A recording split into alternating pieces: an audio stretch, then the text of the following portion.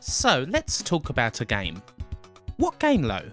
Picking a game can be hard sometimes. It's surprisingly difficult to get hyped up about, I don't know, Gunstar Heroes. Yeah, it's great. That's obvious, clearly. But the mood's just not there. In the words of George Harrison, it's been done. So if you're in a bit of a rut, as I am, you go to the comfort zone. Sod the classics, I want to talk about something mundane. I want to review World Cup Italia 90. Why this game specifically will become clear.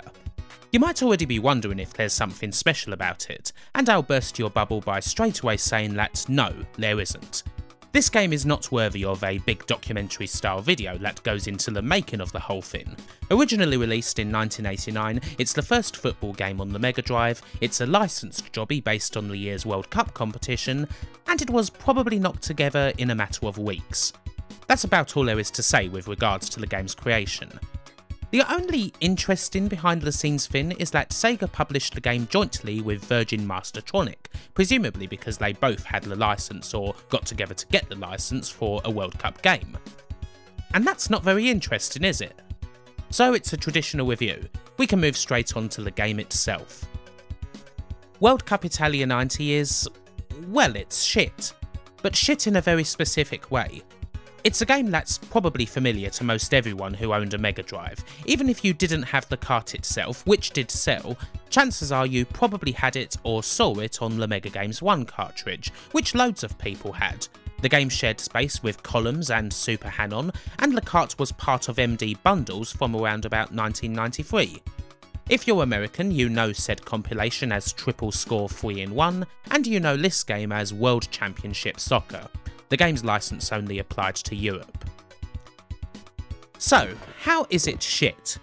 It seems obvious, really. I mean, all you have to do is look. World Cup Italia 90 is the sort of game that, at the time, could make some people think, this is the 16-bit revolution that everyone's talking about? Well, thanks, but I'm gonna stick with my Spectrum. It's a top-down footy game, a viewpoint familiar to most, and I'm guessing inspired by Tekken World Cup and what have you. And it's, well, quite ugly looking. Every player is identical aside from the colour of shirt that they wear, right down to having the same perfectly round haircut. If they ever do a bicycle kick, you will see that they have no face. The goalie is the only exception, and he looks even worse, a true mishmash of shapes. When he's got the ball in his hands, these weird fins stick out of him. I'm not sure if the goalie's either got a really long deerstalker hat on, or if he's actually being played by Goofy. In short, it's an ugly game. The presentation is haphazard beyond belief, and nothing truly works about it. There's even a classic ugly radar that serves no purpose because, like most radars in football games, you will never ever look at it because you have no reason to look at it. The sound effect of a ball being kicked is akin to that of a curry fart.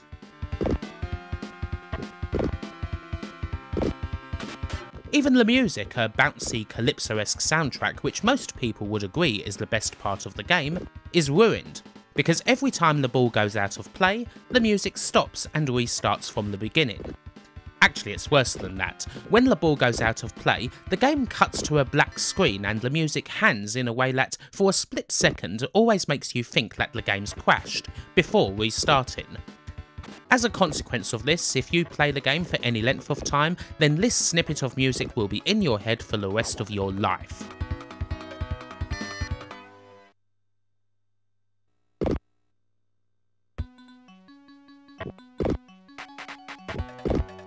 And speaking of ugly, there's the big pictures of goal kicks, corners, and, of course, the celebration after a goal.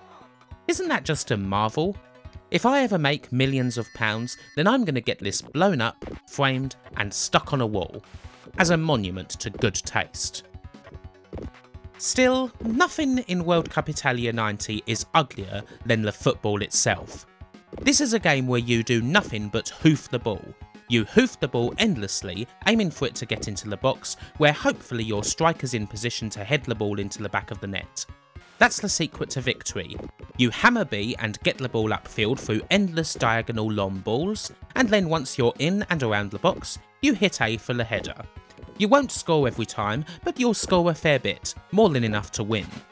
If your strikers haven't developed a major case of CTE by the time the group stages are over, then you're not doing it right. The C button for a ground pass might as well not exist. Roughly around 60% of your goals will probably be scored in this fashion, and no, I didn't pull that number out of my arse. I counted the goals I scored over the course of a tournament and got the percentages for both head and feet. That's how dedicated I am. If you're playing a shit team, you may get the odd chance to run at the opposition, but most of the time you're just swarmed by the defence if you try. So get hoofing and heading, and you'll win. This is the sort of football that the marketing bod at Nike who coined the phrase Yoga Bonito doesn't want to admit actually exists. It's a simulation of how Greece won the European Championships in 2004. It's a football that us English folk are intimately familiar with, probably because it's what our national team have brought to every major tournament for the past 20 years. It's football that makes our newest international manager, Sam Allardyce, get a right stonker in his pants. So yes, a shit game that looks like shit, presents itself like shit, is shittily ultra sluggish and unresponsive, another reason to hoof the ball, and plays utterly shit football. It's shit. But it is sort of special because it's so utterly familiar. It's even somewhat endearing and hits a certain nostalgia bone. Perhaps it's something that only the odd person will get. Maybe you have to support a team from your country's lower divisions. Or you just have to be bored. World Cup Italia 90 is the sort of game that you play when you can think of virtually nothing else to do. A default choice. The people behind Mega Games 1 knew this utterly. That's why Italia 90's right there in the middle, the default choice on the menu, with one of its themes playing. You actually have to make an effort if you want to play Columns or Super Hanon. When you play Italia 90, you want something quick, cheap and dirty. And of course you want to win, which you will because the game is so ridiculously easy. Even if you really lean into your boredom and go on to win the tournament, it'll only take a little over an hour. And of course you would never expect anything more at the end than a single screen summing up your results, complete with another awfully low quality picture before being kicked back to the title screen. By which point, hopefully, you've thought of something more constructive to do with your day. It's comically mindless, you'll get a giggle from the odd cock-up here and there, whether by you or the computer, and chances are pretty good that you'll win. And those cock-ups are indeed quite funny. Because hey, even if you're winning most games by 5 goals or more, that doesn't mean you're playing beautiful football. It's ugly football, and the goals are gloriously ugly too.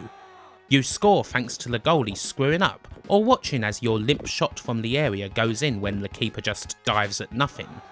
Your own goalie is manually controlled, which provides plenty of opportunities to screw up big time on the rare occasion when the opponent is in your box. My favourite though, and the defining moment for me, is when you have a goal kick, as I do here in my Quera final against West Germany. Suddenly the B button you've been using to hoof the ball all game magically becomes a concede a goal button, where you pass straight to the other team's striker who sticks it straight into your gaping net. Hilarious. I mean, it didn't matter. I was already 4-0 up. So, to summarise briefly, yes, this is a rubbish game, and certainly not one that I would recommend to anybody, unless, as previously mentioned, you're Sam Allardyce, who's probably already using this game as a tactics tool for the 2018 World Cup. I even put it in my 20 worst Mega Drive games list ages ago, which in retrospect was a bit unfair. There are plenty worse footy games than this on the Mega Drive after all. But it was also unfair because, well, can I honestly justify all the hours that I've actually put into the game? It's not like I truly enjoyed it at any point, from 1992 all the way up to now. And yet, I always come back to it. Why? Well, that's the eternal question. Similar to, why do people eat pot noodles, or Rustler's Quarter Pounders, or Chicago Town deep dish pizzas? I'm sure plenty of us would love to always grind up some quality meat, fry some bacon bits, get some nice pickles, toast the bun and grill a beautiful patty up to medium rare every time. But we don't always want that. And not just because it's expensive or inconvenient or time consuming. In a place you don't want to talk about at parties, you want that Rustler's burger.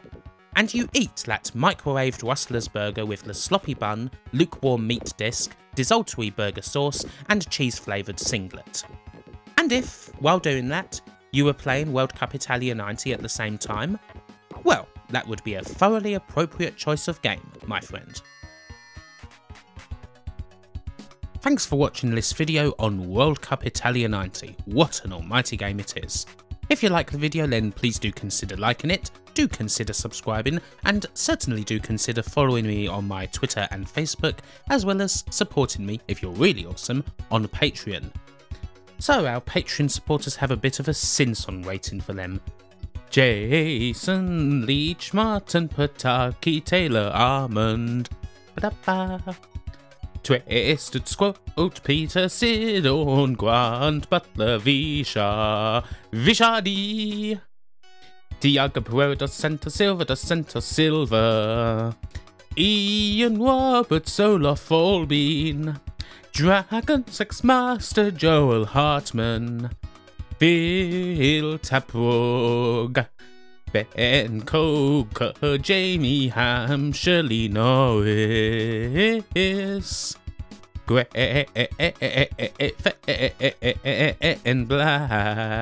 Blackpaw. Yeah, at least try to do something to music. Okay, who else needs to be thanked? Tim Lintz, Robert Kelly, Kenneth Bergen, Alvaro Gonzalez, Riding the Bullet, Jamie Davenport, Johan Eriksson, Stephen Hornsby, Jan Best, Robin Banks, Dan Roscoe, Christian Earnshaw, Elle O'Brien, Francisco Pimenta, Kev Gilmore, Matt Lee, Alexander Green, Thomas Daniels, Greg Olson, Mark Johnson, Ken Barraclough, Stuart Ashen, Lee Harris, James Idd, Novel, Gerard Morris, Mike Siegler, Mark Brooks, Ed Reader, Russell Hugo, Paolo Leary, Graham Kamak, Scott Mitten, Nicole Ketchum, Ninth Demon, Ludwig Holmstrom, John Izell, and Kit Leary.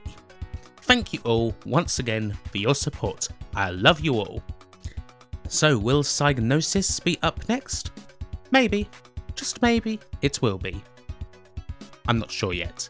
But whatever is up next, I am sure that I shall see you then. So, as ever, wherever you are and whoever you be, have a good one, take care, and I'll see you next time. Bye bye.